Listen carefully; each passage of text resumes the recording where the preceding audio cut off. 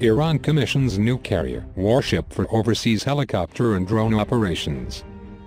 Iran has commissioned the first of a new class of warship into active service, the Iranian Navy forward base ship, which appears to be a makeshift carrier built to deploy helicopters and drones to support overseas operations.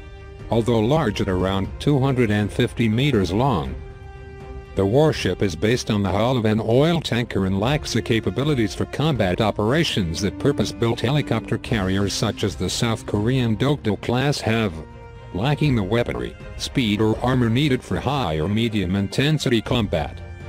The Makran is nevertheless potentially ideal for the kind of missions the Iranian military has engaged in over the past decades, namely supporting ground troops against non-state insurgent forces such as Islamic State and al-Nusra Front forces in Syria and Iraq, or previously the Taliban in Afghanistan.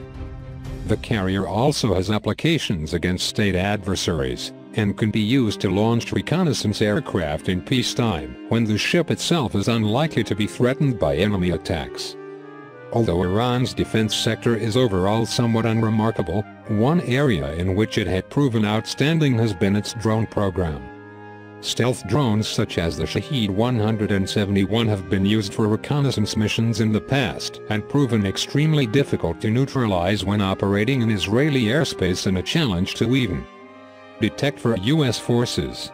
Beyond reconnaissance, the Iranian Makran can potentially be used to launch drones for combat missions, with aircraft such as the Shahed 129 having been tested and proven capable in combat. Although Iran lacks advanced attack helicopter designs, it does deploy indigenous Shahed 285 and legacy American AH-1J platforms which can be used for combat missions. The new ship's ability to accommodate such aircraft remains questionable, however, although lighter helicopters can potentially be used for other purposes such as search and rescue or reconnaissance.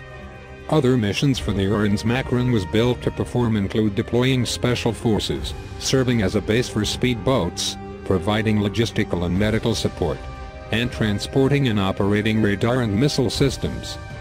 This last point is notable as it could mean the ship was designed to be able to deploy some of the country's indigenous air defense systems such as the Balvar 373 or Khordad 15, which would make it a potential threat in combat despite its somewhat makeshift design and lack of armor.